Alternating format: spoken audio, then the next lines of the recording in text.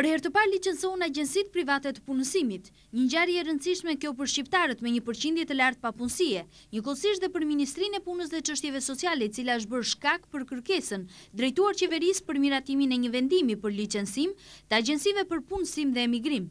3 agjensitë e para private në fushën e tregut të punës tashmë janë miratuar.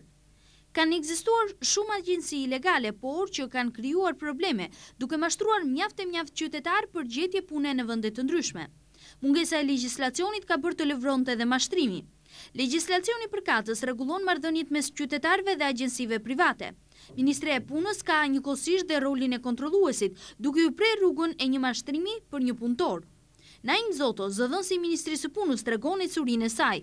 Rëndësishme është që për herë të parë krijohen agjensitë private të punësimit dhe të emigrimit, dhe tani do të kemi në tregun e punës do kemi një demokratizim të tregut punës. Në qëllim që deri tani nëse kanë vepruar agjensitë shtetërore, siç janë zyrat e punës, tani do veprojnë dhe agjensitë private. Kjo do të thotë që edhe sektori privat do të ndikojë mbi tregun e punës. Me një fjalë, njerëzit tani mund të drejtohen jo vetëm zyrave shtetërore për të gjetur një punë ose kështu, por mund të drejtohen edhe këtyre agjensive, të cilat mund të shfrytëzojnë mundësi më të mëdha për të punësuar njerëzit. Përveç zyrave shtetërore, do të kemi dhe zyra private, por që tashmë është legjislacioni ai që do të bëjë më të kontrollueshme ato. Por nuk dihet ende se sa duhet të paguaj tashmë në këto agjensi private i papuni që kërkon ta gjejë atë nëpërmjet tyre.